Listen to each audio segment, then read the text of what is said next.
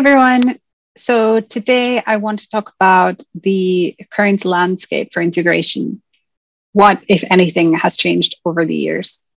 In particular, what kind of impact has the popularity of event-driven architecture had on integration? And later, I'll dive into the seemingly disparate topic of low-code development. We'll look at controversial questions like, does low-code overpromise and underdeliver? Who is even asking for low-code apps, if anyone? I'm Rachel. I'm a software engineer at Red Hat.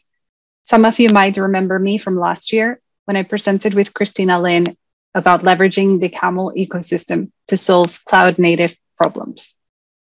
This year I'm back, but I want to talk a bit more about building integrations in the cloud, making it accessible to people with low-code development.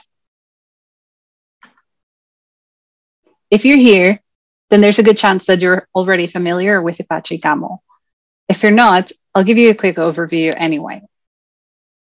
So Camel is an integration framework that makes it easier to connect multiple systems, where a system can be really anything from a web service like Salesforce to a database or data warehouse. In the world of integration, we have to repeat a lot of the same tasks over and over again. Those tasks can really be anything from configuring a connection to a new API or aggregating and splitting data from multiple systems. These repetitive tasks have common design patterns in their solutions. These are called enterprise integration patterns, or EIPs for short. And they are what Apache Camel has been built around. So why are patterns so important? For one, they provide a proven solution for a very specific problem. But more importantly, they make it much easier to communicate by using common semantics. You can also extend Camel to understand any system by creating a component. You can see that this has been done already quite a few times, considering there's over 250 components to date. Components provide you with specific implementations of an API that target different protocols and data types. Standing at only 4-point-something megs, Camel is quite light considering how much it does. Camel has also evolved quite a bit over time. In particular, there's been an increased focus on developing cloud-native integrations with it in recent years. Let's not forget that it also has a test kit for developers, the same one that is used to test Camel itself. And that thing has over 18,000 unit tests. It's definitely not the kind of thing that you roll out yourself in-house. At a high level, Camel has 3 core concepts. It has routes, processors, and components. All of these are contained within the Camel context. And at the very core of Camel is its routing engine, which allows you to define your own routing rules. And it makes no assumptions about what kind of data you're going to be working with. The Camel context in and of itself has several services within it. For example, the one that contains the components that you define and are using. Here, we're looking at a flow of an exchange through a route. A kind of strange thing to notice is that the route first starts with a consumer, and then producers are at the end of the route. If you're familiar with Kubernetes and Kafka, actually, got that the other way around, you know that producers are in the beginning and consumers are at the end. But the key thing to understand here is that you have to look at it from the perspective of the external systems that it's communicating with. So consumers are the ones that are actually consuming the messages from external systems and bring them into the route. Then the producer sends or produces the messages to the external system. Finally, what allows the exchange to the external system is the actual Camel component. A few years ago, there was an initiative to create a level of abstraction over Camel routes to sort of hide the complexity of building integrations. The motivation was that sometimes it's easy for higher level users to get confused with the sheer number of parameters to configure and requirements for certain systems. As a remedy to this problem, Camelets were created and released as a part of CamelK. Camelets are essentially camel route snippets. They are a template of a camel route. So it lets you preview kind of a part of the route. And the main focus of it is reusability and simplicity. But the underlying motive of it is the ability to abstract. Camelets kind of force you to keep it simple, and that's really what we want. One of the best practices for building integrations is to build more and build smaller ones than less of them and let them grow out of control. Out of the box, Camel has hundreds of components, and many of those are for connecting with SaaS providers like AWS, Firebase, etc. Camel can listen to and trigger cloud events. So for those of you that are interested in event-driven systems, don't rule Camel out. But with CamelK, one of the Camel subprojects, you eliminate a bunch of the friction that comes with building cloud-native applications, since it already does a bunch of things for you, like dependency management. And if you really are into all things event-driven, you've probably heard of Knative. If that's the case, you'd be happy to hear that it's possible to run an existing CamelK integration as a Knative serverless service. Through Knative serving, you get introduced to the idea of scaling to zero, scaling up for load, so that you don't have to predict your workload. And then you have Knative eventing, which serves as the new specification for future cloud events. The nice thing about all of this is that your service just receives messages through incoming cloud events without having to actively connect to the broker. So it's a passive service. It's also smart enough to discover any resources required to run your application. For instance, let's say that you have an API and it has certain endpoints. If you expose an HTTP endpoint in the app, CamelK will automatically create a related service and route on the platform for you. Likewise, if you stopped using one of those resources, you just delete it and CamelK will clean up for you.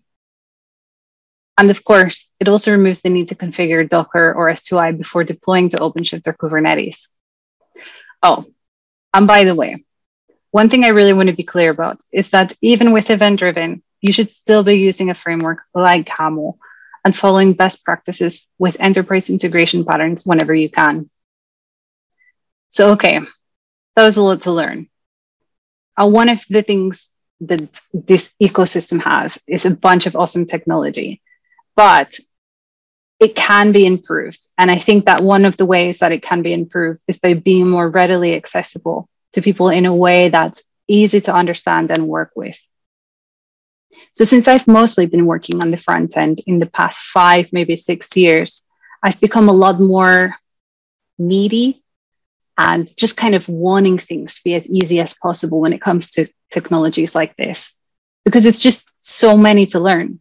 And honestly, at first it's nice to learn something new. It's exciting, a new language, new framework, but it gets to be a lot pretty quickly and you get drained fast.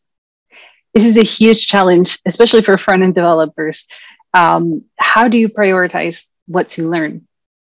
And to me, low code is one way to address that. Can I still automate some of the things I'm doing in my business area without burning down an entire server farm or without breaking production? We should know when to say, we build everything ourselves, and when to say, here's how to build it yourself. It's about accessibility, and that includes developers and non-developers alike. This trade you're looking at is from a Harvard Business Review article that was published around 10 years ago. And it was about something called shadow IT efforts. And the idea is that you have a very impatient business analyst or a marketing manager using their department budget to pay for a third-party solution, just in order to be able to automate different business processes like customer relationship management or, I don't know, supply chain reporting and social media analytics. The reality is that not that much has changed in over 10 years with this respect, because organizations are still having these issues.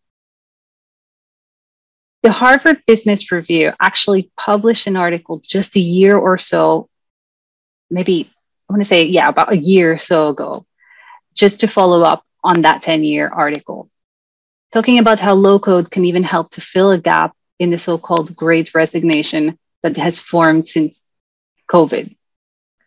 It's actually attributed to a huge uptake in low-code development platforms since the beginning of the pandemic, where we saw lots of workers leaving their jobs for greener pastures. And I don't know how seriously you take Gartner insights, but they're kind of predicting that by 2025, 70% of new applications developed by enterprises will use low-code or no-code technology. That percentage, it used to be less than 25% in 2020. Combine that with Morgan Stanley's report that there's a worldwide shortage of software engineers by at least 10 million in 2024. And we're going to need to start taking low code a lot more seriously, a lot sooner. I just wanted to quickly show a summary chart from the IDC group. It's a research group. And this shows integration and API management being the second biggest area of investments for enterprises when it comes to low code. And that's about 44% of those that are planning to increase the spend on low code and integration. The key here being that low code is being taken seriously by a number of organizations, quite large ones, particularly within the integration space. But the white elephant in the room is the misunderstanding around low code. So when I used to hear about low code development, my mind often translated that as, well, it's just another tool that overpromises and underdelivers. And that's because us developers have been told since maybe the 70s that low code is going to put us out of a job and AI is going to take over. So I guess we're a little bit scarred. And it contributes a bit to the misconception that low code is not for developers. And of course, as with most things in software, it really depends. You get developers that are burned once and never want to touch low code ever again. And I don't blame them, really. You also have more pragmatic folks with concerns about vendor lock-in, and rightly so. So what can be done about that? It's not like low code is going away anytime soon. One thing that needs to change, though, is that we need to manage our expectations. So low code will never have the same full features, kind of native features as a tailor-made application. And we kind of have to accept that. But it lets you get to work quickly. And it lets you work with people that are either not developers or that are not familiar with a particular programming language or framework, like Apache Camel. The other thing, and of course, I'm biased here, is to choose tools that are built for purpose and that do one thing and one thing well. The most important thing, however, is to choose open source low-code tools. And I'll tell you why. For me, the solution to vendor lock-in is easy. Work with open source. Most of the time, people start using low-code applications out of necessity. They might be understaffed or limited in time or money, but they have to get something done. So what happens? A few months or years pass with using a low-code application, and they've reached the point where their requirements are maybe beginning to exceed the capabilities of the application. But chances are the app is proprietary and closed source. So any enhancements that are made need to be done by the company or the person that developed the application to begin with. That's the kind of vendor lock-in that is often associated with low-code and no-code solutions. This wouldn't happen for open source because you could always hire a developer to extend or maintain the tool if you were that desperate. Chances are, if you need it, someone else in the world does too. And that's the awesome thing about open source. It knows no borders. And you may be thinking, well, I thought the point was to avoid hiring a developer, but actually it's not. The point is that low-code applications are a means to an end, or at least they can be seen that way. They are a way to get to where we need to be. And if you look at the alternative, we're talking a lot more money for a custom solution and vendor lock-in for one that's ready-made. Neither of those, at least to me, are viable solutions. At least with open source, you have options. And always remember, the best low-code tool is one that actually has an off-ramp to a more robust solution, one that gives you an out when you're going to need it, because you likely will. We built Kaoto because we were working on a project that was intended to be an integration platform, but it was far too limiting for us. We couldn't run it where we wanted, and we felt very restricted in what we could and couldn't do due to the requirements we had at that time.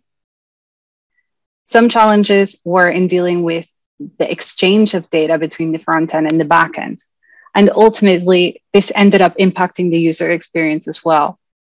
So with that, we built a cool little app that does something very specific and allows you to build integrations visually with or without code that you could easily deploy to the cloud. We wanted it to be developer friendly. So you have the option to choose a particular DSL from the settings, say if you wanted to work with camel routes instead of camelets. But the main thing is that we wanted to create something that could evolve over time. So for example, it needed to be open source. It needed to be extendable even for those who can't code, or at least to have as low of a barrier as possible for them. And of course, we wanted it to be simple. We wanted it to just be, a visualization canvas, and then you have access to a code editor if you want something a bit more. And then, of course, you can configure the DSL and everything for something a bit more advanced. So what you're looking at here is that on the left, we have a catalog with available steps or camelets you can drag and drop to configure. You always have access to the code, which is in YAML for now, because that's what Kubernetes uses. And of course, you can deploy your integrations to the cloud.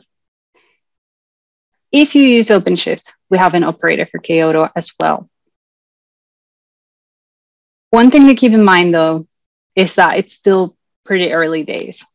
So we're regularly improving on the user experience and flexibility of Kaoto.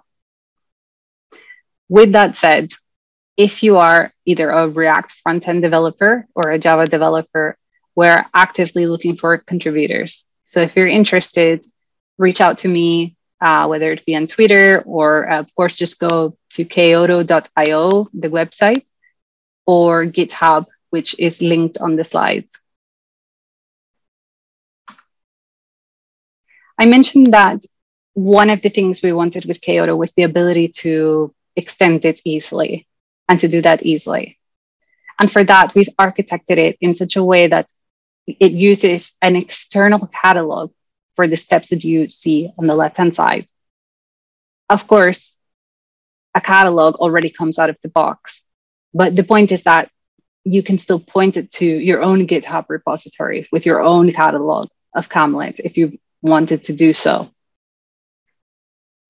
And you also get validation of what steps you can and cannot use. So ultimately, you could even use it to learn more about Camlets and Camel in general. One of the awesome things also about Kaoto is there's no persistence layer, which means you don't have to deal with a database or severe security issues the way that you would if you were dealing with a traditional relational database management system. And it also makes it quite portable. We're working on a VS Code plugin. We are doing lots of things. So make sure to keep an eye on that. So I want to show you a demo I recorded with my colleague earlier this week. And in it, I'll be sort of pretending to be a citizen developer, meaning that I know how to code, but I'm using a low-code tool, Kaoto, to build integrations quickly and in a collaborative manner. Keep in mind, as the citizen developer, it means that I am not familiar or very familiar with Camel, and I'll be working with my colleague, Maria, who is the Camel expert in this case. Hi, everyone. Okay, so today I've been asked by my manager to create a system that allows the public to report suspicious activity in the area. And then that report then gets sent to a machine learning service that we have that will determine if that activity is already on our radar, and kind of any information about it will be returned.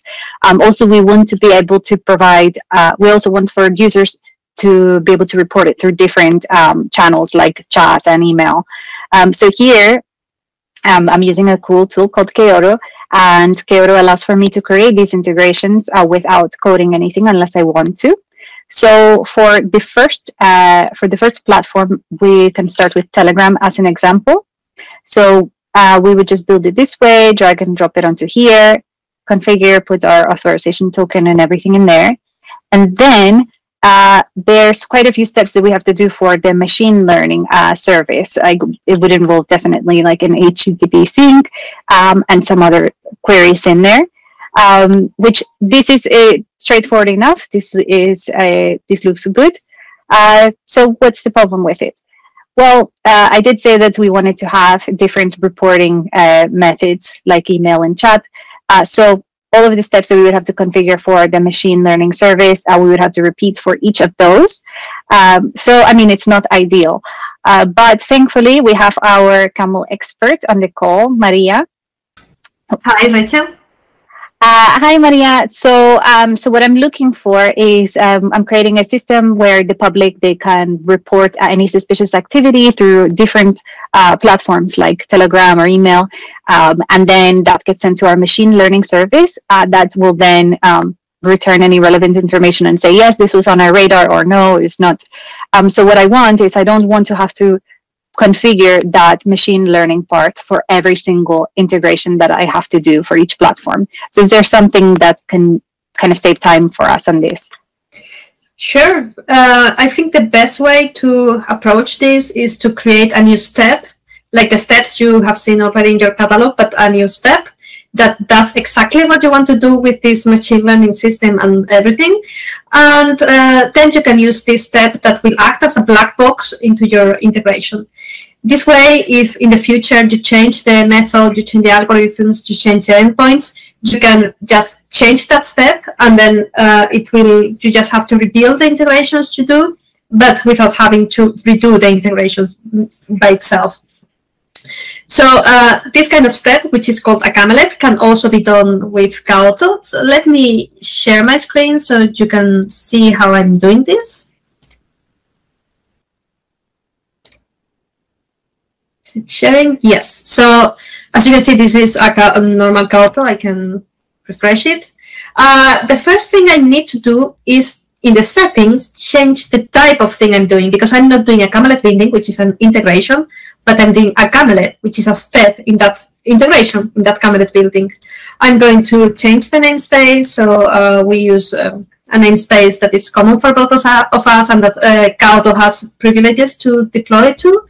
I'm going to change the name of this, I'm going to set up the name of this step, which is going to be criminal machine learning something. It detects if this is not a valid Knative Kubernetes resource name. And I can add some description like this will act as a black box to report suspicious activities. And now I can start with this camelet, this step, which by itself is going to be like an integration. So it's going to represent different a workflow of steps. And as you can see, the types of steps I have in my catalog are different from the ones Rachel have, because I'm doing a different thing. I start with a camelet source, which means it's expecting that I am going to have a previous step in the integration. So the Camelot source kind of links to the previous step. And now, well, I can already see the source code that is being created. It added some default data, like some default image for this icon that appears here on the steps. And if I go down, I can see that I already started with a Camelot source, and I don't have any more steps behind that. It detected my name. And I can start adding some other steps, like connecting to the HTTP endpoint that is going to be the machine learning thing. And I have the URL already here. It's very long. And I'm going to post to this URL. And you can see that this is being automatically generated here on the source code. And once it didn't detect the post. I don't know why. Yes, it's there. And now this endpoint will return a number. This number is going to represent or identify the criminal we think is related to this suspicious activity. And we want to connect to an SQL database that will extract information related to that criminal. So for this, we're going to do an SQL query. And we are going to use a data source bin. What is a data source bin? Well, this is something that is an object that will contain the name, username, password, and URL. And I can define it here on the source code. So it's a bin. I used the same name, DS bin, and it has a username, a password, and the URL where the database is. This, as you can see, Kaoto has detected some dependencies that we will need to deploy this integration. This is needed on the steps because this gets deployed via Apache Camel using Java. And but it didn't detect that this is a Postgres database or that we are using this type of data source. So I need to add manually a couple of dependencies more here. And these dependencies will be added, obviously, to the list of all the dependencies that are needed. This SQL returns an array of elements and an array or a list of rows from the database. And what I want to do is access the first one and extract the attribute that contains the information we want. So for doing this, I'm going to use a set body. This set body, what it does is replace the message that is flowing through the workflow of the integration by whatever I say. In this case, okay, I have this here. It's going to be, I get the body, I extract the first element of this array that the SQL is going to return, and I extract the info attribute. Well, now we have the text. So I'm going to return this to Rachel's integration. And to do this, I'm going to use Camelot sync. So to summarize it, what this does, it's a 5-step integration, and it first connects to this machine learning endpoint that recognizes, that gets everything that is sent via Telegram, mail, S3, whatever we connect to. And then with the result of that endpoint connects to a database, then it gets some information. We transform that data that comes from the database, and we finally go back to the integration so Rachel can maybe respond back to the reporter or whatever she wants to do. I'm going to check that the settings are right. Maybe I can do something else, which is a property. I'm not going to really use this property here because this is a fairly simple integration, but so you can see that here we have properties. If I add one property here of type string, it will act when Rachel uses this step in her integration inside Kaoto. When she opens it to configure it, it will show a text field like this one that has a title, a description, so she can configure it, and we could use this to make property here if we need it, which we are not doing, but just to show you that this can be done. And well, let's deploy this. If I deploy this, it means that I'm pushing this to the cluster, so it will be available for Rachel there. And you can see that it's running on the list of potential camelets that can be used. The rest of the camelets you can see here, they have not been deployed by us. They have been deployed by CamelK when it got installed in the cluster. But the important thing is that this this camelet just acts as one of these other camelets that are given by default. So our camelets that we create, they will have exactly the same treatment, exactly the same properties or features that any of the other camelets. And I think that's it. You should be able to see it in your step catalog. So Rachel, if you want, you can continue doing your integration. Awesome. Thanks so much, Maria.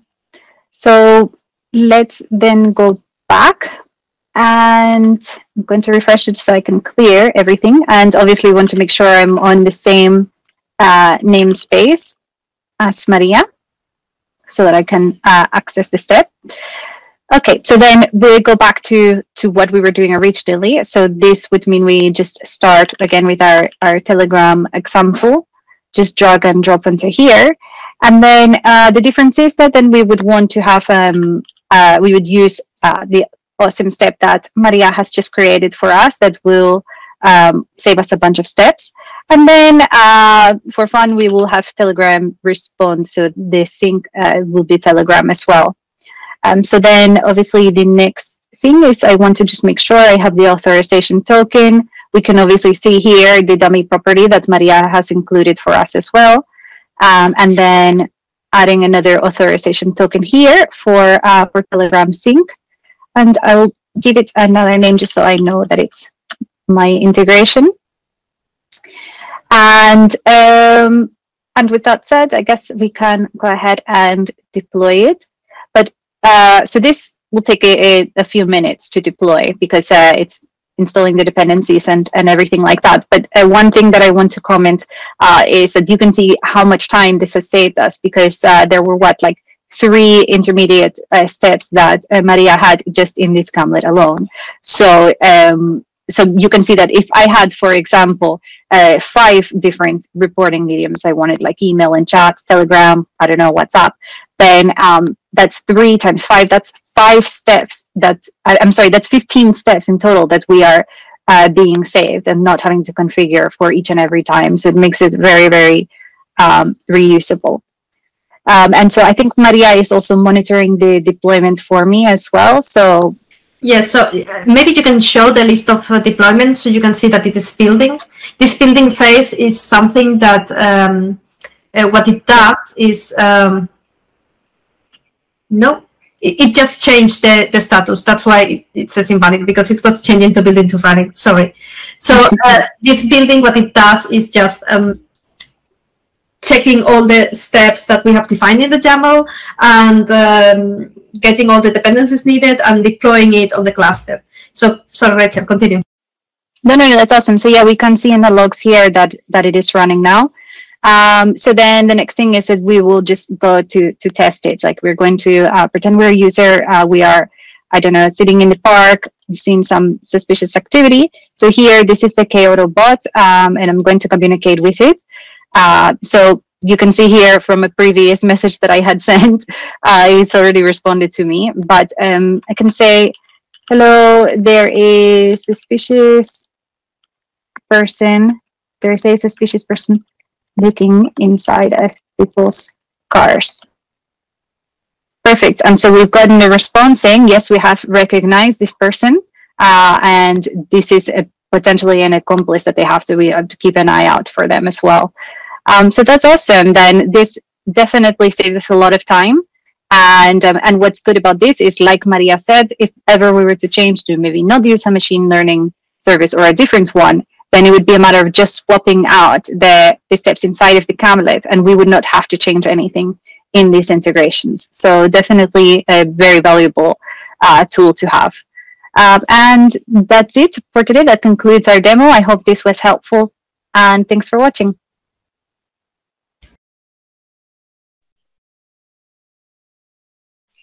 And that's it for today. I hope you enjoyed the presentation, and feel free to tweet me. Of course, I always love to hear feedback, and I hope you found the presentation useful.